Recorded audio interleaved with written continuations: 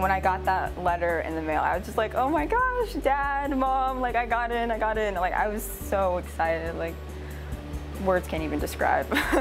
I was in my basement actually, and my mom actually got the email on her email account, and she like screamed, she's like, Brandon, come up here. Checked my email and started screaming, and I'm like, oh my God, oh my God. And my twin sister was in that class, so she hugged me, gave me a big hug. Everyone was like, oh my God. And I called my parents, and they started crying.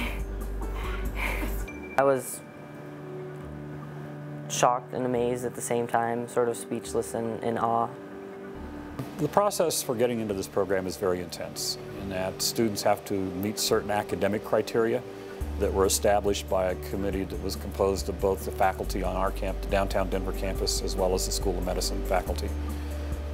They went through a very extensive interview process where we evaluated both their academic credentials. We also looked at their commitment to extracurricular activities. What did they do in their communities while they were in high school to help with volunteering and serving others in their community? What were they doing in the way of potential medical kinds of experiences? What did they do? I really love science, and I think I'm good at it. And I just really like how it's applied to help people, like science can be applied to help people. Helping others gives me like such an intrinsic satisfaction that really nothing else gives me. So I think that medicine will be able to help me have a fulfilling life. I liked science, and I like how medicine is like applied science. And then I mentored at the regional hospital in my town, and that just kind of established for me, yeah, this is what I want to do. Coming from a family where I was raised by a single mother, finance is something that's really hard, so the scholarship and the program itself is really helping me to do what I want to do.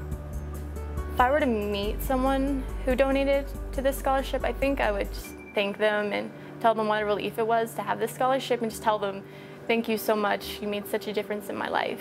And I'll definitely repay that somehow to the community. Your money is going to good use. We're looking for this sense of passion.